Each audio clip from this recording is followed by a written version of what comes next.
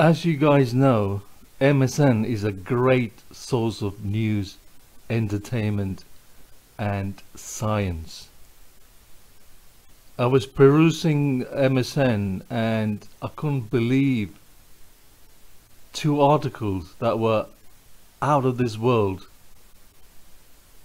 The first one is taken from Science Alert, and the title is "Astronomers Confirm the Existence of Planets that Have the Lightness of Cotton Candy." Let me read that headline again. Astronomers confirm the existence of planets that have the lightness of cotton candy. And the article is written by Michelle Starr. Good on you, girl. Oh, just look at that picture. Beautiful sun, beautiful planets. Looks so realistic. Beautiful. Look at the light shining onto that planet. Oh my God. Anyway, let's read the article. No two planets in the solar system are exactly alike, but we can broadly categorize them. Rocky worlds, Earth, Venus, Mercury, and Mars. Gas giants, Saturn and Jupiter. Ice giants, Neptune and Uranus. And dwarf planets like Pluto and Ceres. That sounds pretty diverse, but astronomers have just made a detailed study of a fascinating type of planet we don't have. Super puff worlds. Super puff worlds.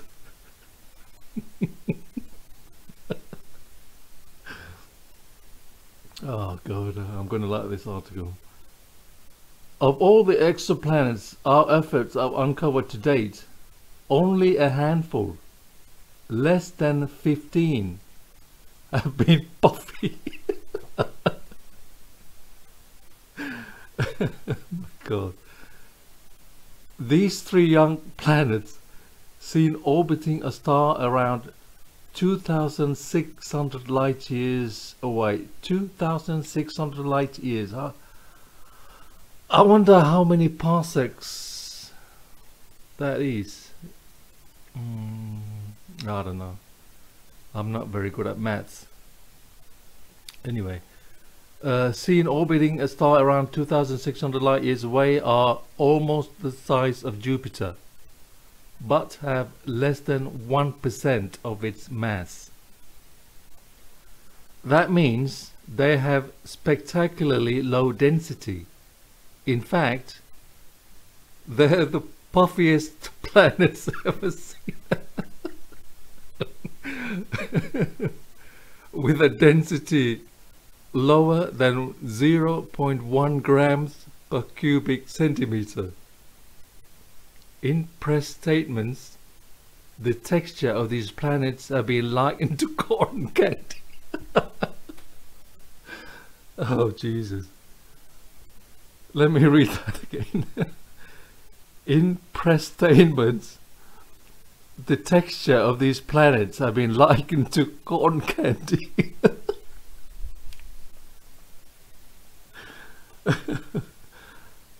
I'm sorry, I can't be serious anymore.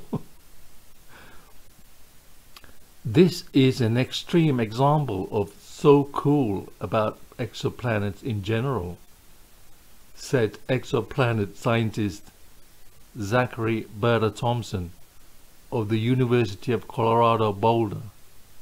They like to be called UC Boulder. Okay, no problem.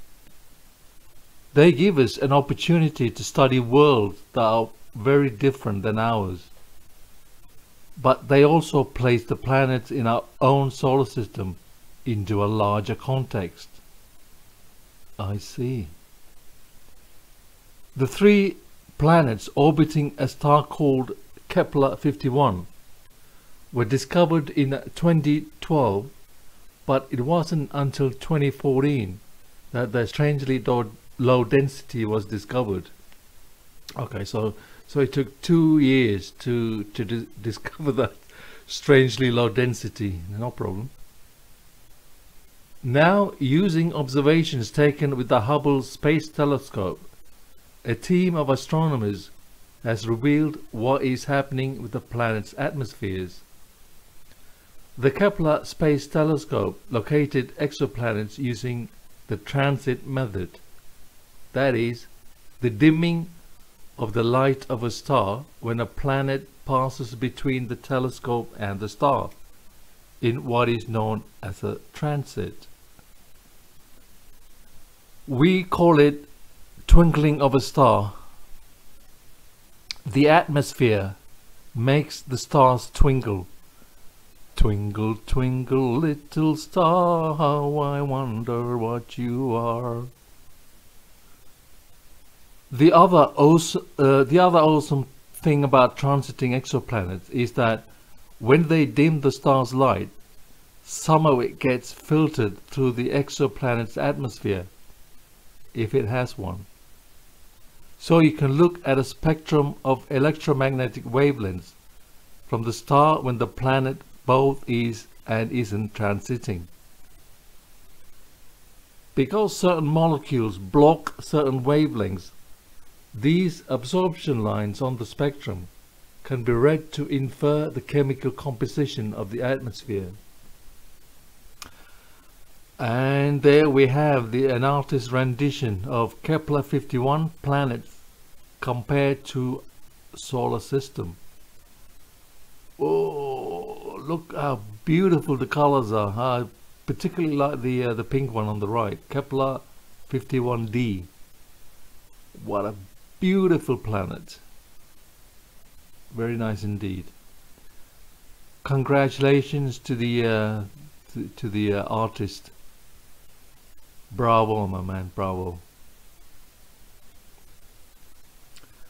This is what the researchers did to analyze the atmospheres of Kepler-51b and 51d.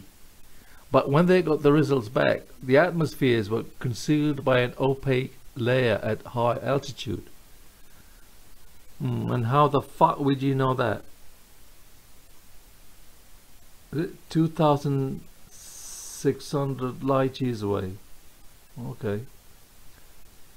It definitely sends us scrambling to come up with what could be going on here, said planetary scientist Jessica Libby Roberts of UC Boulder. We expected to find water, but we couldn't observe the signatures of any molecule. So they turned to computer simulations.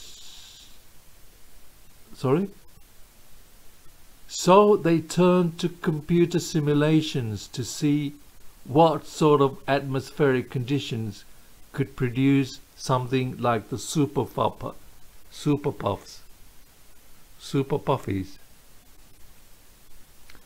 Overall very low density, but wrapped in an opaque shell.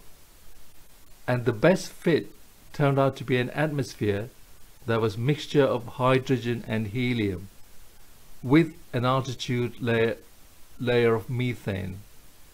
Again, how the fuck would you know that? 2,600 light years away, you fucking morons.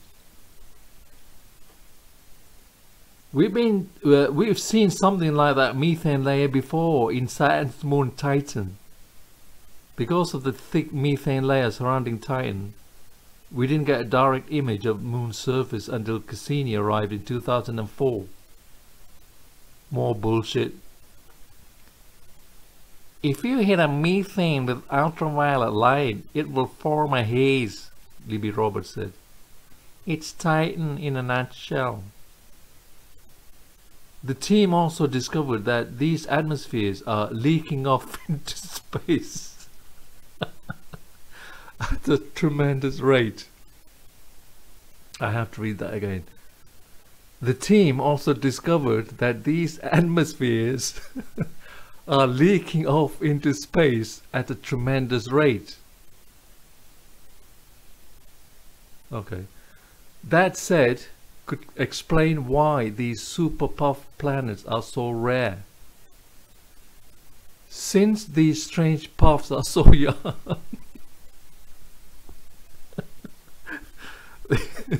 the cotton candy stage could be a temporary stage in their development, and their final planet could be something much more expected, mini Neptunes, the most common type of planet in the galaxy, and also not found in the solar system.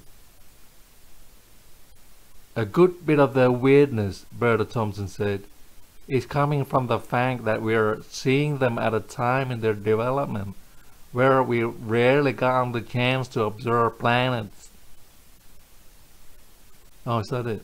Okay, a stupid comment to finish with. Well, there you go, folks. Cotton candy planets. What will they think of next? Dun, dun, dun. Let's wait in bated breath.